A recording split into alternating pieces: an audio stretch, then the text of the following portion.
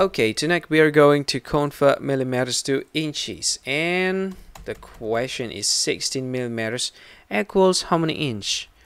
Okay, in order to solve that problem, we need to know the formula first. So the formula of conversion between millimeters to inch.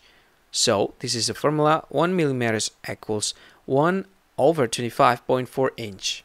Okay, and let's go ahead to the answer section. This is the answer section. So the first thing that you need to do is write again the question and write again formula because we need them. Okay, and then this is how we solve the problem. First, we need to put the formula from here to here. So write again the formula, and then you multiply this number that is placed in the left side of the equal sign with 16, and you multiply this number in the right side of the equal sign with 16. So we have 16 here and 16 here as well. Okay, do you know why?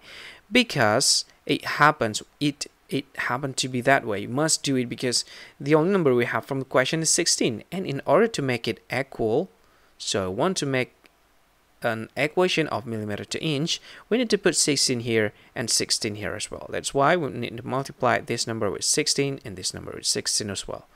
Okay, 16 times 1 equals 16 millimeters, and 16 times 1 divided by 25 equals 16 divided by 25.1.4 inch, and 16 millimeters equals, okay, let's dividing this, and it equals 0.6299 inch. And that's all of it. Thank you for watching, and bye bye.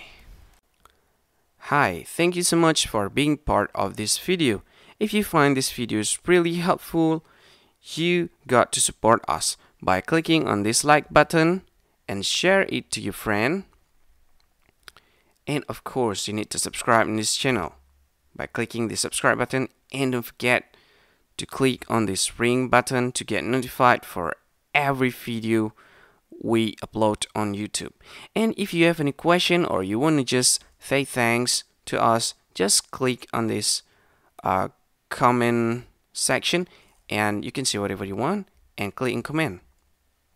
I think that's all of it. Thank you for watching and see you again in the next tutorial. Bye bye.